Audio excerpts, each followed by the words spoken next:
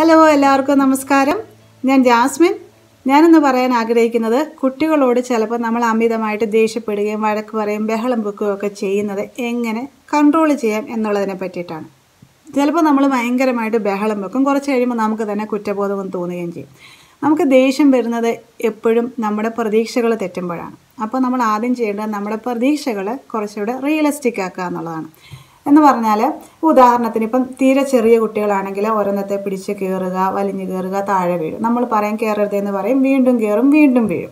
അപ്പോൾ അങ്ങനെയൊക്കെ കാണുമ്പം നമുക്ക് ദേഷ്യം വരും, അപ്സെറ്റ് ആവും. കാരണം നമ്മൾ പറഞ്ഞിട്ടും അവർ വീണ്ടും കയറുന്നു.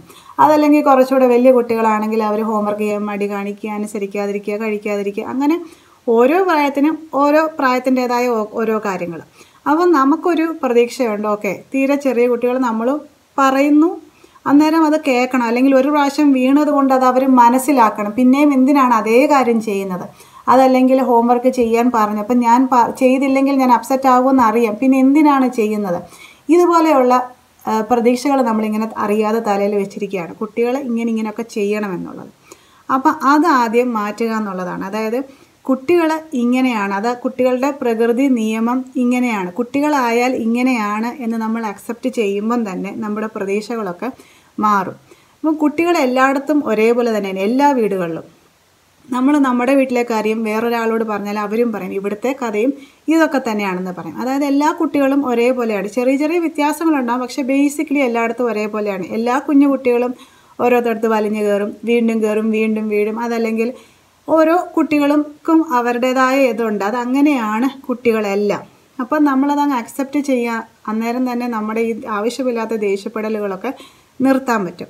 അപ്പോൾ ഇതുപോലെയുള്ള കാര്യങ്ങൾ നടക്കുമ്പോൾ നമുക്ക് അതിനെ വരും ചിന്തിക്കാൻ പറ്റും, ഇങ്ങനെയാണ്, ഇത് ഞാൻ നേരത്തെ പ്രതീക്ഷിക്കേണ്ടതായിരുന്നു. അതിപ്പോൾ ഓരോരുത്തർ കയറി വീഴുന്ന കാര്യമാണെങ്കിൽ പോലും വീണ് കഴിയുമ്പോൾ പിള്ളേരുടെ കാര്യം ഇങ്ങനെയാണ്, വീണ്ടും കയറും, ഞാനിത് നേരത്തെ പ്രതീക്ഷിക്കേണ്ടതായിരുന്നു. അതല്ലാതെ നമ്മൾ പ്രതീക്ഷിക്കും ഞാൻ നേരത്തെ പറഞ്ഞതല്ലേ, പിന്നെയും എന്തിനാണ് കയറിയത്. പക്ഷെ അങ്ങനെയാണ് കുട്ടികൾ, അങ്ങനെയാണ്, വീണ്ടും കയറും, വീണ്ടും വീഴും, വീണാലും വീണ്ടും കയറും. അപ്പോൾ അത് നമ്മൾ ആദ്യം സ്വയം അംഗീകരിക്കുക. അപ്പം നമ്മുടെ മനസ്സിലാണ് ഇത്രയും, അല്ലെങ്കിൽ നമ്മുടെ തലയിലാണ് ഇത്രയും പ്രതീക്ഷകൾ ഇരിക്കുന്നത്. അപ്പോൾ അത് തെറ്റുമ്പോൾ നമുക്ക് ദേഷ്യം വരും. കുട്ടികളുടെ മനസ്സിൽ പക്ഷേ ആ പ്രതീക്ഷകളൊന്നുമില്ല, അവരവരുടെ നിയമം അനുസരിച്ച് പൊയ്ക്കൊണ്ടേയിരിക്കും. കുട്ടികൾ അങ്ങനെയാണ്. അതുപോലെ തന്നെ നമുക്ക് ശ്രദ്ധിക്കാൻ പറ്റും നമ്മുടെ ഉള്ളിലുള്ള കാര്യങ്ങൾ. അതായത് നമുക്ക് ശ്രദ്ധിക്കാം, നമ്മൾ എപ്പോഴാണ് കൂടുതൽ ദേഷ്യപ്പെടുന്നത്, നമുക്ക് അങ്ങനെ ഒരു പ്രത്യേക സമയമുണ്ടോ? ചിലപ്പം ദിവസത്തിലെ എന്തെങ്കിലും പ്രത്യേക സമയങ്ങളിലായിരിക്കും നമുക്ക് ഭയങ്കരമായിട്ട് ദേഷ്യം വരുന്നത്. അതല്ലെങ്കിൽ തലേദിവസം നല്ലോണം ഉറങ്ങാത്ത ദിവസങ്ങളിലായിരിക്കും നമ്മൾ കൂടുതൽ അപ്സെറ്റ് ആവുന്നത്. ജോലി കൂടുതലുള്ള ദിവസങ്ങൾ, ക്ഷീണം കൂടുതലുള്ള ദിവസങ്ങൾ, ഇങ്ങനെയൊക്കെയാണോ നമ്മൾ കൂടുതൽ, ഇങ്ങനെയുള്ള ദിവസങ്ങളിലാണോ നമ്മൾ കൂടുതൽ ദേഷ്യപ്പെടുന്നതെന്ന് നോക്കാൻ പറ്റും. അപ്പോൾ അതൊക്കെ ഒന്ന് സ്വയം വിലയിരുത്തുമ്പോൾ തന്നെ ഒത്തിരി സഹായിക്കാൻ പറ്റും. കാരണം ചിലപ്പോൾ നമ്മൾ ദേഷ്യപ്പെടുന്നത് ആ കുട്ടി ചെയ്ത തെറ്റിൻ്റെ വലിപ്പം കൊണ്ടായിരിക്കില്ല നമ്മൾ അത്രയും ബഹളം വെക്കുന്നത്. നമ്മൾ ഓൾറെഡി അപ്സെറ്റായിട്ട് ഇരിക്കുകയായിരിക്കും, അന്നേരമായിരിക്കും ഈ കാര്യം നടക്കുന്നത്. അന്നേരം അതുകൊണ്ട് നമ്മൾ ദേഷ്യപ്പെടുന്നു. പക്ഷേ ആ കുട്ടി ചെയ്ത തെറ്റല്ല അപ്പോൾ അവിടുത്തെ പ്രശ്നം, നമ്മുടെ ഉള്ളിലുള്ള മറ്റെന്തോ കാരണങ്ങളാണ്. അപ്പം അങ്ങനെ നമ്മൾ ഓൾറെഡി അപ്സെറ്റായിട്ടിരിക്കുമ്പോഴോ അല്ലെങ്കിൽ നമുക്ക് ക്ഷീണം ഉള്ളപ്പോഴോ ഓർക്കക്കുറവുള്ളപ്പോഴോ ഒക്കെയാണ് ദേഷ്യപ്പെടുന്നതെങ്കിൽ ആ കുട്ടി ചെയ്ത തെറ്റിൻ്റെ വലിപ്പം കൊണ്ടല്ല, നമ്മുടെ ഉള്ളിലുള്ള പ്രോബ്ലങ്ങളാണ്. അപ്പം അത് നമ്മൾ തിരിച്ചറിയുമ്പം തന്നെ ഒത്തിരി നമ്മളെ സഹായിക്കും. അപ്പം നമുക്ക് അടുത്ത പ്രാവശ്യം അറിയാം, ഓക്കെ ഞാൻ ഇന്ന് ഉറങ്ങിയിട്ടില്ല, അല്ലെങ്കിൽ എനിക്ക് ക്ഷീണമുണ്ട്, ഞാനപ്പം പെട്ടെന്ന് ദേഷ്യപ്പെടാൻ സാധ്യതയുണ്ട് എന്ന് നമ്മൾ മനസ്സിൽ വിചാരിക്കുമ്പോൾ തന്നെ കുറേയൊക്കെ നമുക്ക് നമ്മളെ കൺട്രോൾ ചെയ്യാൻ പറ്റും. ദേഷ്യപ്പെടുമ്പം നമുക്ക് ചിന്തിക്കാൻ പറ്റും, ഓക്കെ. അതല്ലെങ്കിൽ എന്തെങ്കിലും കാണുമ്പം തന്നെ ഒന്ന് നല്ലപോലെ ബ്രീത്ത് ചെയ്യാനും ഒന്ന് കാം ആവാനായിട്ടൊക്കെ ഒന്ന് ശ്രമിക്കാൻ പറ്റും. കാരണം നമ്മളത് തിരിച്ചറിയുമ്പം. പക്ഷേ ഇപ്പം ചില കാര്യങ്ങൾ നമ്മൾ കേട്ടാൽ, ഇപ്പോൾ ഈ കാര്യം കേട്ടാൽ പോലും നമ്മൾ ചിന്തിക്കും, ഓക്കെ ഇനി മുതൽ ഞാൻ ഇതൊക്കെ ഒന്ന് മനസ്സിൽ വെക്കണം, ആവശ്യമില്ലാതെയുള്ള ദേഷ്യപ്പെടലൊക്കെ കുറയ്ക്കണം എന്ന് വിചാരിക്കും. പക്ഷേ അടുത്ത മിനിറ്റ് വീണ്ടും പഴയ പോലെ തന്നെ സംഭവിക്കും. പക്ഷേ അത് മാനുഷികമാണ്, എല്ലാ മനുഷ്യരും ഇങ്ങനെയാണ്. പക്ഷേ മാറണം എന്നുള്ള ആ ആഗ്രഹം അത് വരുന്നത് തന്നെ ഒരു ആദ്യത്തെ സ്റ്റെപ്പാണ്. ഇപ്പം നമ്മളിതെല്ലാം കേട്ടിട്ടും എനിക്ക് ഇതിനകത്തൊന്നും തെറ്റ് തോന്നുന്നില്ല, അല്ലെ എനിക്കിങ്ങനെ ആയാൽ മതി, ഇപ്പം ആവശ്യത്തിൻ്റെ എനിക്ക് ദേഷ്യം വന്നിരിക്കുമ്പോൾ ഞാൻ ദേഷ്യപ്പെടും, അതിപ്പം കുട്ടിയുടെ കുറ്റമാണെങ്കിലും എൻ്റെ കുറ്റമാണെങ്കിലും എനിക്ക് പ്രശ്നമില്ല എന്ന് ചിന്തിക്കുമ്പോൾ നമുക്ക് മാറാൻ പറ്റില്ല. പക്ഷെ മാറണം എന്നുള്ളൊരാഗ്രഹമുള്ളത് തന്നെ ആദ്യത്തെ സ്റ്റെപ്പാണ്. അത് നമ്മളെ പതിയാണെങ്കിലും നമ്മളെ സഹായിക്കും. അപ്പം നമുക്ക് ഇമ്പ്രൂവ് ആകണം. ഇനി ഓരോന്നും കാണുമ്പം ഒന്ന് ഞാൻ ചിന്തിക്കും, അത് എൻ്റെ അകത്തുള്ള ഇമോഷൻ കൊണ്ടാണോ ഞാൻ ഈ ദേഷ്യപ്പെടുന്നത്, അതോ കുറ്റത്തിൻ്റെ വലിപ്പം കൊണ്ടാണോ? കാരണം ചില കാര്യങ്ങൾ നമുക്ക് വഴക്ക് പറയേണ്ടതായിട്ടും ബഹളം വെക്കേണ്ടതായിട്ട് തന്നെ വരും. അപ്പോൾ അങ്ങനെയുള്ള കാര്യമായതുകൊണ്ടാണോ, അതോ ഞാൻ ഓൾറെഡി അപ്സെറ്റ് ആയിട്ടിരിക്കുന്നത് കൊണ്ടോ, എൻ്റെ എന്തെങ്കിലും പ്രശ്നമാണോ എന്നൊക്കെ നമുക്ക് സ്വയം നോക്കാൻ പറ്റും.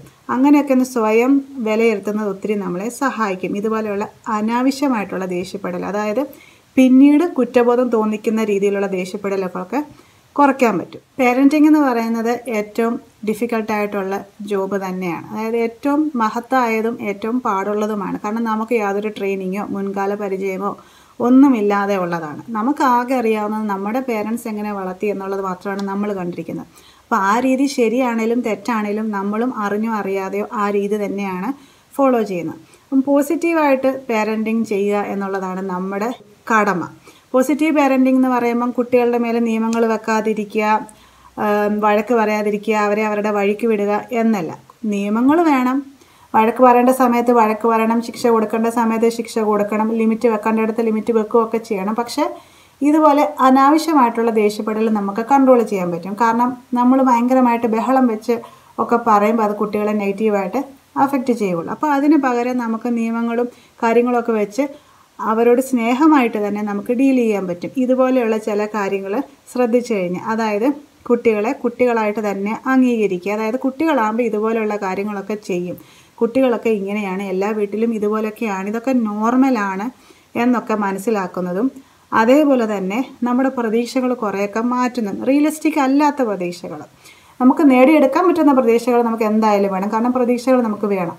അതല്ലാതെ റിയലിസ്റ്റിക് അല്ലാത്തത്, കുട്ടികൾ ഇങ്ങനെ ചെയ്യില്ല അങ്ങനെ ചെയ്യില്ല എന്നുള്ളത്. കുട്ടികൾ ആയാൽ ചില കാര്യങ്ങളൊക്കെ നോർമലാണ്. അപ്പോൾ ആ നോർമലായിട്ടുള്ള കാര്യങ്ങളെ അംഗീകരിക്കുക. പിന്നെ ശ്രദ്ധിക്കേണ്ടത് നമ്മുടെ ഇമോഷൻ, നമ്മുടെ ഉള്ളിലുള്ള ഇമോഷനാണോ നമ്മളെ ദേഷ്യം പിടിപ്പിക്കുന്നത്. അപ്പോൾ അങ്ങനെയാണെന്നുണ്ടെങ്കിൽ അത് ശ്രദ്ധിച്ചാൽ നമുക്ക് ഒത്തിരി കൺട്രോൾ ചെയ്യാൻ പറ്റും. നമ്മുടെ ക്ഷീണം, നമ്മുടെ ഉറക്കക്കുറവ്, അല്ലെങ്കിൽ വേറെ ആരോടെങ്കിലും ഉള്ള അപ്സെറ്റായിട്ടിരിക്കുന്ന കാര്യങ്ങൾ, ഇതുപോലെയുള്ള കാര്യങ്ങൾ കൊണ്ടാണോ നമ്മൾ ദേഷ്യപ്പെടുന്നത്, നമ്മുടെ ക്ഷമ പോകുന്നതെന്ന് നോക്കുക. അപ്പോൾ അതൊക്കെ നമ്മൾ ശ്രദ്ധിച്ചു കഴിഞ്ഞാൽ തന്നെ എല്ലാ കാര്യത്തിനും, അല്ലെങ്കിൽ ചെറിയ കാര്യത്തിന് പോലും കുട്ടികളോട് ദേഷ്യപ്പെടുന്നത് നമുക്ക് കുറയ്ക്കാനായിട്ട് പറ്റും. അപ്പോൾ അത്രയേ ഉള്ളൂ. ഇതാർക്കെങ്കിലുമൊക്കെ ഉപകാരപ്പെട്ടു, ഇഷ്ടപ്പെട്ടു എന്ന് വിശ്വസിക്കുന്നു. താങ്ക്